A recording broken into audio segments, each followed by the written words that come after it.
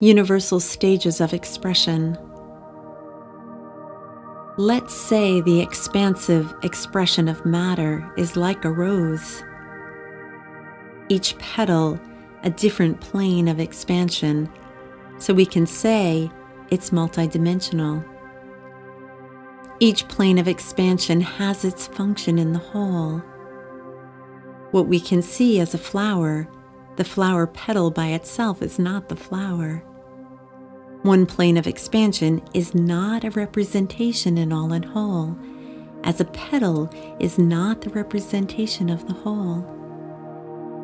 Each petal shares the same similarity in appearance, but they are at the same time distinct by itself, as the plane of existence can even be appearing the same, but different by its expression.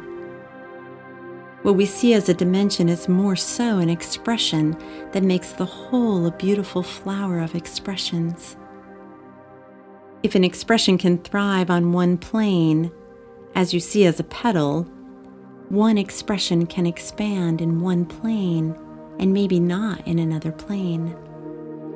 So one expression can expand on one plane, but on another hand cannot expand necessarily on another plane. Whatever the similarity, the matrix of expression in one petal, one plane, can be at the same time similar or totally removed from its similarity, even if, in the whole, we can say each expression is the same for human understanding of what we call, in the whole, a rose.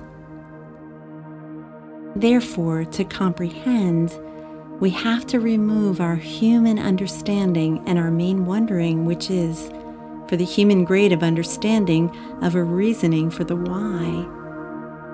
It's difficult to make us understand matter expansion from a human point of view because everything we comprehend within our reasoning is through a question with why. Whatever the expansion in matter, in one sense, can express itself in each plane or each petal, but it cannot be seen from a human point of view as to why. As an example, if an individual expression as me or you expands the self in one dimension, one plane, one petal as you want to qualify, expressions cannot be quantified of human understanding of what expansion is. What I am today, what you are today, as an expression in a different dimension, plane, or petal, can be totally different or the same. It's difficult to explain because the human concept for us understanding what it is to be the same of expansion of you and I on a different plane in another expansion will narrow the full understanding. What we see as an understanding of our present expansion is in a frame, where in the reality for the expression of matter, there's no such thing as a frame. What you are in your present plane of expression dimension can be the same or absolutely removed from what you are in another dimension. As much as you were yesterday, are today, and will be tomorrow in what you can expand, it can be on another plane as a flying bird in the sky, swimming fish in water, stationary rock on a mountain. But also it can be in the same way a mist of gas, an ion, or cosmic dust expanding on the universe of another plane.